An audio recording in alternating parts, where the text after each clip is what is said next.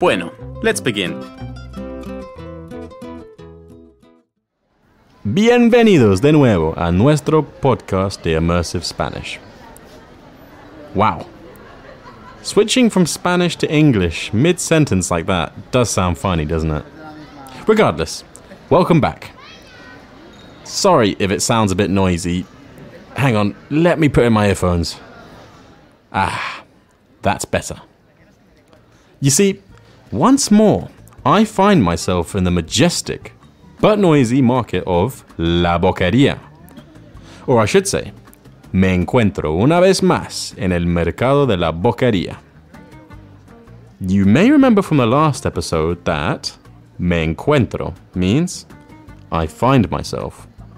Therefore, me encuentro una vez más en el gran mercado de la Boquería. This means I find myself one more time in the great market of the Boquería. Why have I come back to this market, you may be asking? You might remember that we came here in episode 6. Well, I'm going to try and make a paella back in my accommodation. And of course, this will be a great place to get the ingredients.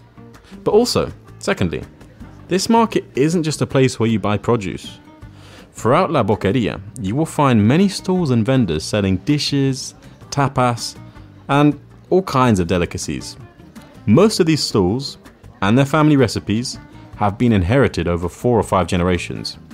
That means you know that you're guaranteed a good, delicious time here.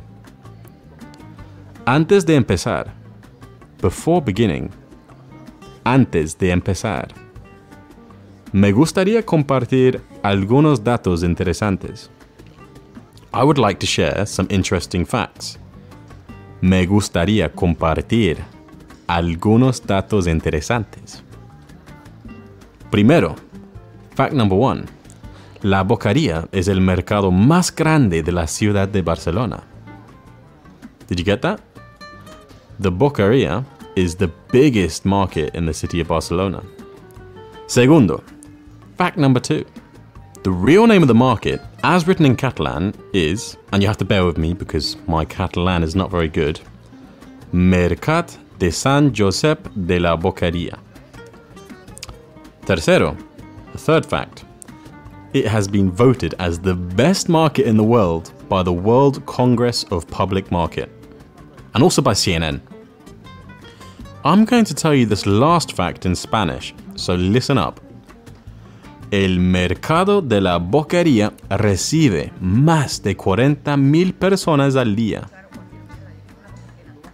I'll give you a clue. 40,000 means 40,000. So I'll say that all together once again. El mercado de la Boquería recibe más de 40,000 personas al día. Ready? I'll say it in English. The Boquería market receives more than 40,000 people to the day. So it goes without saying, the market is obviously doing something right. And no, it's not just tourists and travelers that it attracts. Locals come here for breakfast and lunch, as well as to shop. It's currently 9 a.m. Maria, a local of Barcelona, told me that the best time to go is early. Well, I thought I was early, but as you can hear, I didn't quite beat the traffic. Maria also gave me a list of the most famous and highly regarded stalls throughout La Boquería. I'm very interested to see what all the hype is about. So, as we say in England, let's have a gander. Let's have a look. But first, and before I forget, I need to buy all the ingredients for a paella. Unbelievable. As soon as you enter the market, you are flooded with an explosion of colours. These fruit stalls truly contain all colours of the rainbow.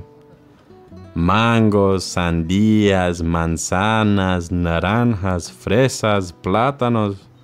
Aquí hay de todo. It's no wonder the Spanish life expectancy is so high. La calidad de la comida es muy alta. La calidad, the quality, de la comida, of the food, es muy alta. It's very high. Bueno, para cocinar una paella, necesito los siguientes ingredientes. Primero, necesito comprar arroz.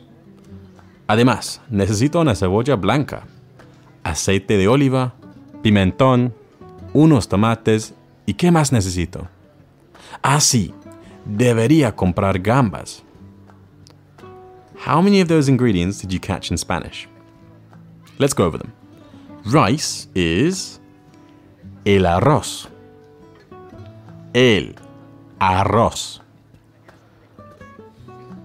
Olive oil is aceite de oliva. Aceite de oliva. Fruit of the gods, if you ask me. Paprika is pimentón. Pimentón. I also said I need unos tomates. Some tomatoes. Unos tomates. Last, but definitely not least, I said I should buy prawns. Debería comprar gambas. Debería means I should. Debería comprar gambas. Yo no quiero cocinar un plato muy complicado. No voy a necesitar más ingredientes. No voy a necesitar más ingredientes. No voy a necesitar. I am not going to need. Well, don't go anywhere. There's a stall full of veggie greens. I'll quickly grab what I need. Señor, buen día. ¿Cómo está? Muy bien, muy bien. Señor, ¿me pasa 2 tomates grandes, por favor? Ah, también, ¿me puede pasar ese paquete de arroz? Sí, ese paquete de arroz. Gracias. ¿Y usted tiene aceite de oliva? Sí. ¿Puedo comprar una botella pequeña, por favor? Sí, una botella pequeña. No quiero mucho, solo un poco. Entonces sí, la botella pequeña. Muchas gracias. Guys, what else do I need? ¿Qué más necesito? Ah, casi se me olvida. I almost forgot. 2 cebollas blancas, por favor. Perfecto. Y pimentón también. Señor, la última pregunta. ¿Usted vende gambas aquí? ¿No? Ah, por ahí. Bueno, no hay problema. Voy a buscar por ahí. ¿Cuánto cuesta esta compra? 12 euros. Vale. ¿Puedo pagar con tarjeta? Listo. Gracias. Sí, necesito una bolsita. Gracias. Fantastic. I got almost everything that I need. I even got a little bag. Una bolsita. I just need some prawns, or gambas. The friendly man behind the till recommended me a seafood stall, just at the corner. Let's go. I'll tell you what, the smells here are almost overwhelming. It's very fishy, as you might expect from a market. That's the main thing. But I can also smell onion and garlic being cooked from some of the stalls. I can't wait. Bueno, ya llegamos. We already arrived at the stall. It's intense. I can see a lot of big fish, like swordfish. Pero ¿dónde están las gambas? I don't see the prawns. Veo ostras, veo mejillones, veo pescado de todo tipo, pero no veo gambas. Wait, ahí están. There they are. Hola señora, ¿puede darme 400 gramos de gambas? Muchas gracias. ¿Cuánto cuestan? 15 euros. Perfecto. Pago con tarjeta, por favor. No necesito una bolsita. Ya tengo una. There we go. We got the ingredients needed for that paella. that's all sorted. A ver, let's have a read of where Maria recommended me to check out. Just so you know, she told me the vast majority of these stalls serve smaller portions, something to snack on or pick out. In Spanish, this is known as picar, to snack. Picar. En España, la gente come así. A la gente le gusta picar. The people here like to snack. So, Maria has recommended me a famous place called excuse my pronunciation here, Bar Pinocho? Let's have a look. One thing to be aware of is that the food, bars, recipes, I think the vast majority of them are all Catalan based. So don't expect to easily find this kind of stuff in other parts of Spain, like in, say, Malaga or other Andalusian cities. I can even hear just as much Catalan here as I can Spanish. Anyway, the Bar Pinocho has, according to what Maria says, been serving breakfast and lunch here in La Boquería since the year 1940. Supposedly, some of the best food can be found there. Maria has recommended me the hot chickpeas. Apparently they don't even have menus, so you either have to point out or explain what you want. Ah, I think I've already walked past it. It's at the front. I know. It's shut. Why is it shut? Let me ask the workers next door. Perdón. ¿Por qué está cerrado el Bar Pinocho? ¿En serio? ¿Cuándo pasó eso? Ay, no. Qué triste. How sad. I've just been told that this legendary stall that was serving the Boquería for over 80 years has closed down earlier this year and reopened in another part of the city. That's a shame. Oh well. I best go and check out the next place Maria recommended. That place is called Kiosco Universal. She said that it starts at stall number 691. Kiosco Universal se especializa en mariscos. Kiosco Universal specializes in seafood. El bar se especializa en mariscos. So, specifically, according to what Maria has written, they specialize in grilled seafood. This, in Spanish, is called mariscos a la parrilla. A la parrilla means to the grill.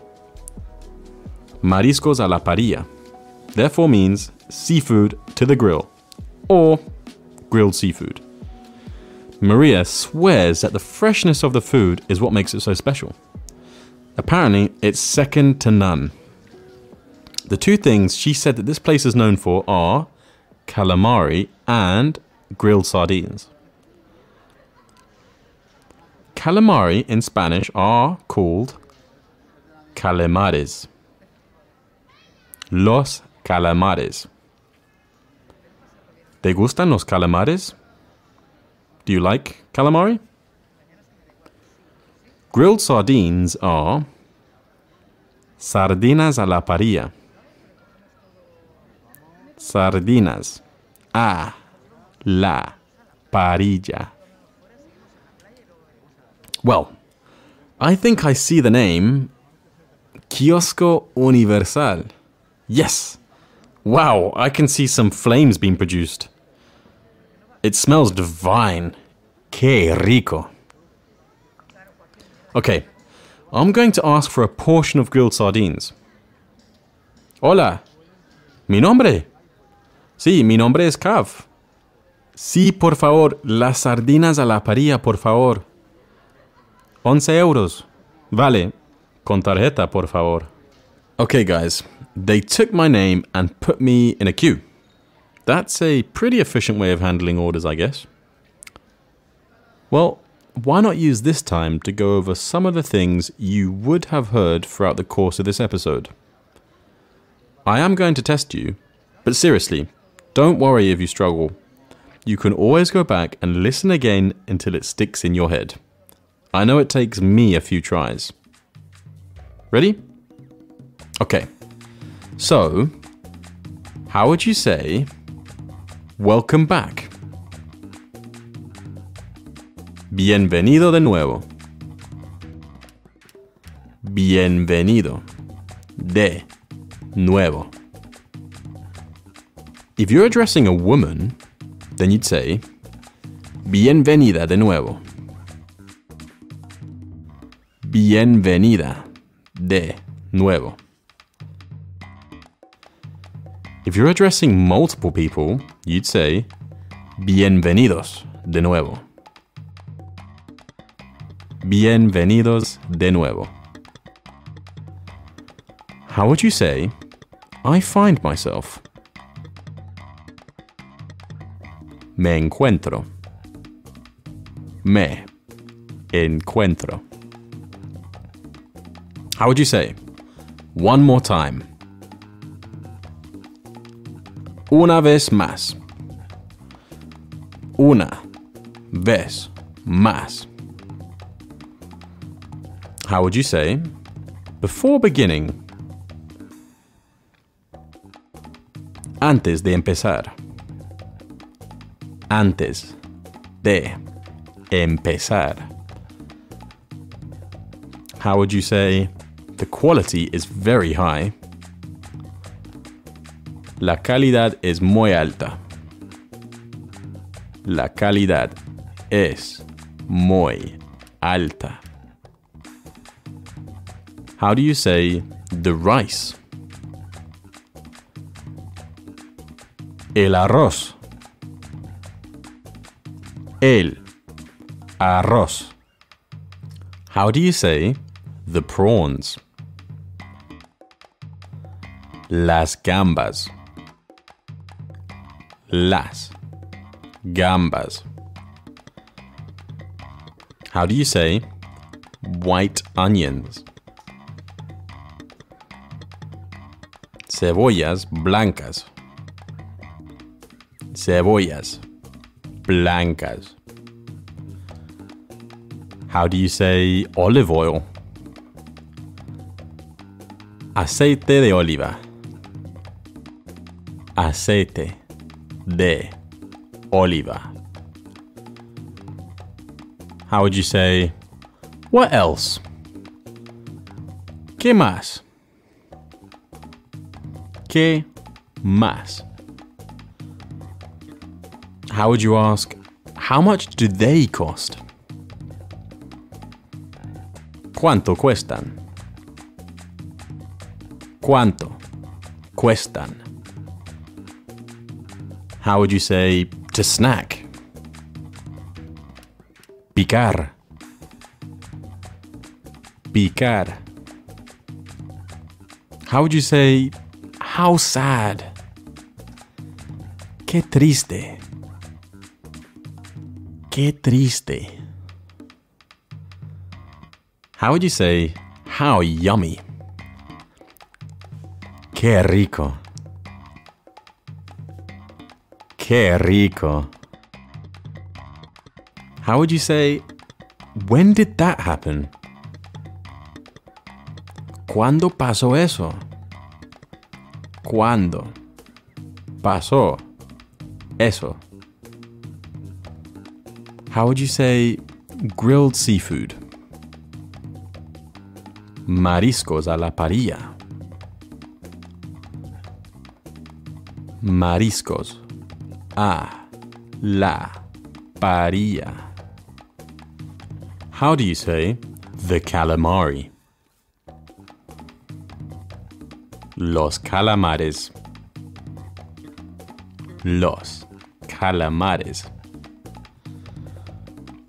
How would you say a small bag? Una bolsita. Una bolsita. How would you say, there they are? Ahí están. Ahí están. How would you say, there's no problem? No hay problema. No hay problema. Great. That'll do us for now, because they're calling my name. That can only mean one thing. La comida está preparada. The food is ready. Madre mía. My sardines have been served. There are 4 on a plate, and they have been served with some cherry tomatoes. It looks to be dressed in olive oil, or aceite de oliva, as we know. A ver, time to try. Qué rico. La comida está muy buena. But I have a problem. Pero tengo un problema. No es suficiente. It's not enough. Anyway, guys, if ever you come to Barcelona, I highly recommend La Boquería. Within it, I highly recommend the Bar Pinocho. Anyway, let me eat this food. It's not something you want to hear on the microphone. Déjame comer. Let me eat. I shall see you on the next episode. Hasta el próximo episodio. Ciao.